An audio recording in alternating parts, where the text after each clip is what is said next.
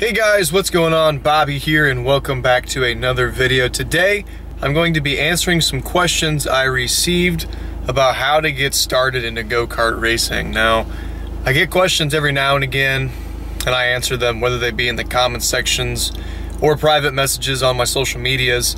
I've been talking to YouTube user Whiskey Love in the comment section and I gave him my email address and I said, hey, if you ever have any questions, shoot them my way. I'll do my best to answer them. And he asked me 4 questions that I thought were, 1, really good questions, and 2, questions that I should share publicly on a video, because I feel like they're questions that either I've been asked before or questions that I was asking when I got started into go-kart racing. So without further ado, let's jump into these 4 questions about how to get started into go-kart racing. How much does a pre-owned Margay LO206 K3 run cost roughly? So you can get a brand new one for $4,500 before tax. But the best times to buy a pre-owned kart is, 1, after a big major event. Margay will sell arrive and drive packages and then they'll turn around and sell the kart. So you can get a kart that's basically been ran for a weekend for a couple $100s off of what a retail brand new kart is, and they're essentially brand new karts that have just been, ran for one weekend. So that's a great deal to go after when if you're looking to get in the middle of the season.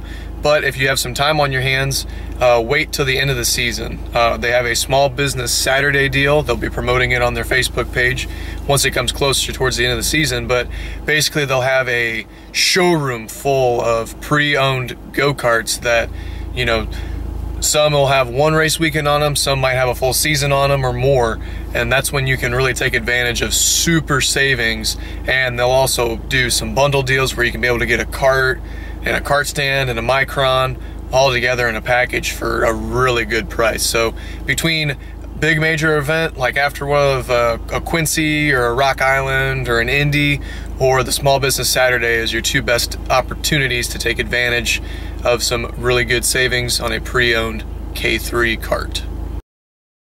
How do they determine what class you race in? I'm 5'10" and around 200 pounds. Hope I'm not too fat to go racing. No, you are not. You are actually at a pretty ideal range, I would say personally, to go racing. So for adults, and he is an adult, he clarified in his email, so that's where I'm going to focus in on. There's 3 different classes for adults in the Ignite series. There's Masters, Heavy, and Senior. I run in Senior, and the difference here is, I'll go through real quick. So Masters is for 35 years and older, and your overall weight between you and the go-kart is 370 pounds. Ignite Senior is 15 years and older, and it's 360 pounds you and the go-kart. Ignite Heavy is 15 years and older, and it's 400 pounds you and the go-kart. I weigh 145 roughly, and I have about 54 pounds of weight on my go-kart.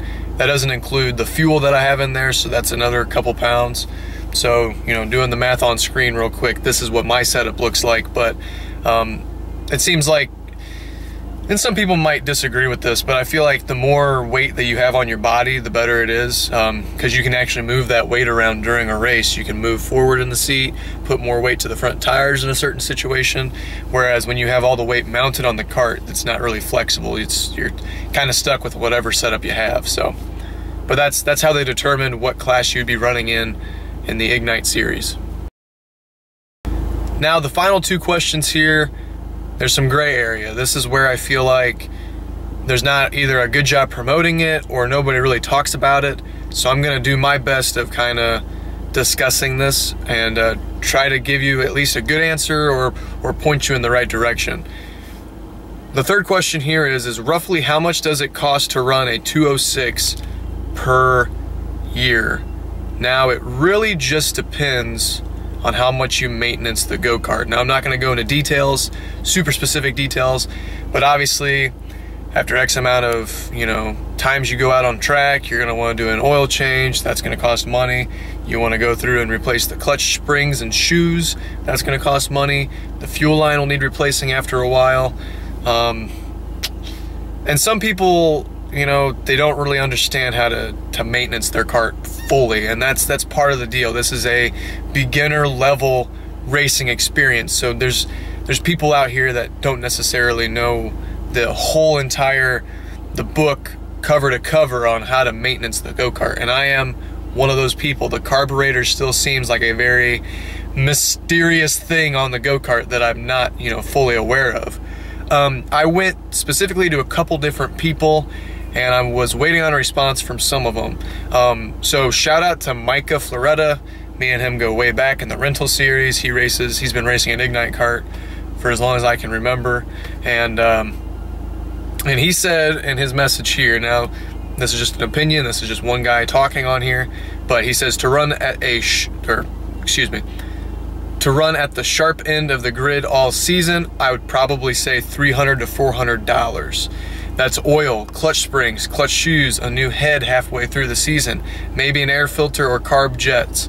But you could legit just change the oil and run all year reliably, but not very quickly. So it just goes to show, I mean, maybe in your first year you might be super cheap because you're not sure what you need to be maintaining, but then once you figure out, oh, this is making me super fast when I do this adjustment and clean this up or do this. So yeah, that's probably the best way I'm gonna be able to answer that question. I mean, he says $300 to $400. If you're just changing oil, that's, you know, $100 maybe. And if you're going through and replacing your springs or shoes a lot more frequently and really digging into the engine, you might be up to the $600 and $700 range. It's very flexible, which, you know, you may not be competitive, but it's a good thing for a man on a budget like myself, part-time job, full-time college student. If I can't afford doing a maintenance, like a certain maintenance thing this month, then I'm just not gonna, I'll wait till next month. And I'll still be able to have a kart that's running sharp, but maybe not be a podium contending go-kart. The fourth and final question is it possible to get sponsors, and what do they help you with? Yes, it's possible to get sponsors. Some people out there, they might have a best friend that owns a business, so they throw them all the money they need and they can run the season with no costs. But that's in a fairy tale land. It's possible. It's difficult, but it's possible. A majority of people, like Zach Buchanan, he's got maybe 5, 6, 7 sponsors. He's got the logos on the side of the kart, and they help him pretty decently. Myself, I have 3, 4, 5 sponsors, and they were all low value sponsors. Now, that sounds like I'm kind of knocking on my sponsors, but in reality is like in a low cost karting situation, I take whatever I can get. So I mean, I had the money to cover maybe half of my season of entry fees. And it's just go-kart racing. It's not saying you can't get sponsors. And the thing is, like, how I go about getting sponsors, first thing I would do is go through your friends list and your close connections and acquaintances and business friends and whoever, and see if there's somebody out there that, you know, is a higher up in a business, an owner of a small business, whatever, and try to get $50, $100 and just put get someone to make a sticker, put the sticker on the side of the cart. The big thing is like when you're doing the small time deals like that, like small amounts, like in the $50, $100 range, you don't want to go out and get a $50 sponsorship and then have to go around and get a sticker printed from a local company for $5, $10. Then you're like, then you only really get $40. So you got to be very cautious on that. But that's where you start, is people you know, because they're going to help you out. All my sponsors that I have currently on the cart, Labonte Photography, What's That Like Podcast, Dexco Home Renovations, those 3 are they're local businesses that I've known, like, let's see, all three of them, they all have children that I went to school with, and, you know, over time doing work around the community and stuff like that, I got to know them and be friends with them. So that's what it comes down to. Now, if you're really wanting to push it, you can do what, you know, big time, you know, race teams do, and that's make sponsorship proposals. I have a 15-page sponsorship proposal that goes through like an about section about me, about the Ignite series, what's my price ranges, what I give you in exchange for those price ranges, just some kind of referrals, like what people have said about me. I've had kart racers, other sponsors, referrals in there, some pictures. You know, you make it look good. And I mean, you don't have to be super artistic. You can, you know, just make sure that you collect all the information. And I have all my statistics from rental kart racing. And that's not a bad option either, is to go out and run in a rental series like here at the Kartplex we have iDrive, build up a resume. And for me, I mean, I was able to learn all the ropes of, well, not all the ropes, but a lot of driving and kart skills like that through running the rental series, to the point where I won a championship and I won a go-kart for a year. So I mean, you just got to look at all those options. And the thing is like, my price point was like $100 minimum, and then I had a completely like a goal of mine was to get a sponsor to come around at like the $1,000 price point, and they would get, you know, stickers all over the cart and their own color scheme, and they could pick a number, and they could have full reign of it, because I'm not super picky on that kind of thing. I could be number 22 with pink and black if Victoria's Secret came around and they're like, here's $1,000 if, you know, we're gonna sponsor you.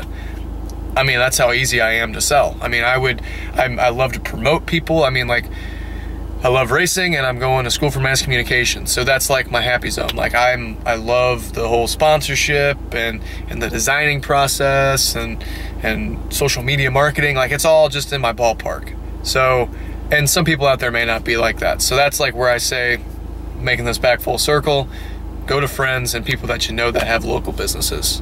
And also, I mean, it's local businesses. You're supporting local businesses. That's a great thing as well. So hope I didn't ramble on too much about that, but I hope that also kind of points you in the right direction. So thanks for watching this video, guys. I know Whiskey Love probably appreciated those answers, and I'm sure there's people out there that might have been curious or learned a couple things about getting started into kart racing from this video. If you liked it, make sure to give a thumbs up on it. If you're new to the channel, subscribe. If you're into kart racing, that's all this channel is anymore, is just go kart racing. So I'm having a blast. If you guys are having a blast, I think this is going to be a pretty good channel for the next coming months for sure, and hopefully the next couple of years. So thanks for watching again, and I'll see you guys in the next video. Peace. Walking like a man, hitting like a hammer, she's a juvenile scam. Never was a quitter, tasted like a raindrop. She's got the look. Heavenly bound, 'cause heaven's got a number when she's spinning me around. Kissing is a color, her loving is a wild dog. She's got